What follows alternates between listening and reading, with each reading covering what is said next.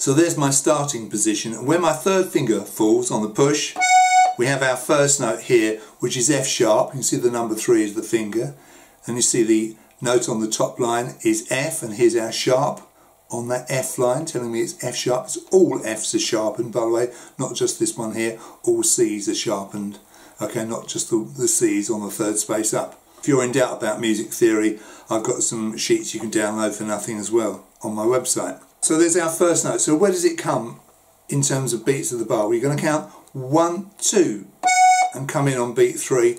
That's not a lot of warning. You might want to count a complete bar and then 2. So you're going to go 1, 2, 3, 1, 2 and come in on that note like that, and it gives you plenty of warning and any musicians who are playing along with you. So that bar's all on its own at the top, and then we come down to these next two bars, bars 1 and 2. We don't get a label until bar 3. Okay, so this is bar 1 and this is bar 2, and the bar we've dealt with is bar 0. Now you'll see that we're on the D row at the moment. Our first note's on the D row, and these 4 notes in this first complete bar are on the D row. They've all got normal heads. Now there was my first note. The button below, finger 4 on the pull, will give me a G, and what I do here is quite nice and easy.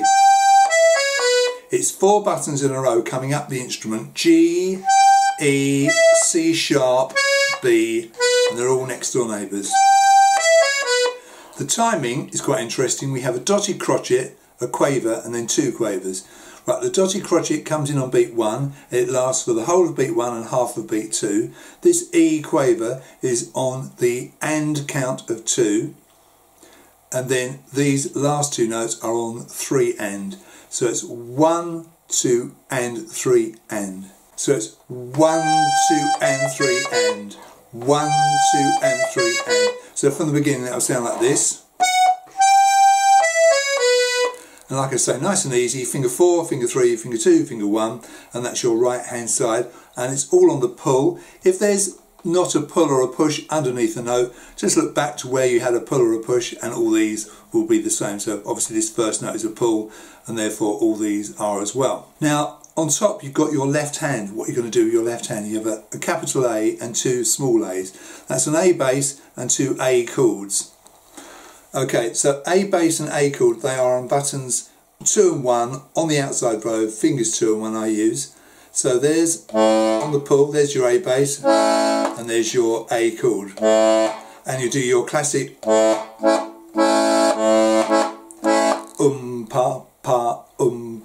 pa, typical 3-beat, typical bass line. So 1 bass and 2 chords. Now it's quite interesting to see how the bass and the right hand line up. Now the A bass coincides with that first G note. The first A chord comes while that dotted crotchet is ringing, so before you play this second note on the right hand side, and the second A chord coincides with this C sharp. Let's put that together. Can you hear that? So this first A chord here is on its own. Well, it's not on its own really, because obviously this G note on the right hand side is still ringing. So let's count that in the way I did earlier, and we'll play the pickup bar and the first complete bar. Pull out the bellows to start. So 1, 2, 3, 1, 2. And you're into the tune. Well, you're not into the tune really, because this is the turnaround. This is the kind of end of the chorus to get you settled. A bit more to go before we actually get into the kind of meat and potatoes of the tune.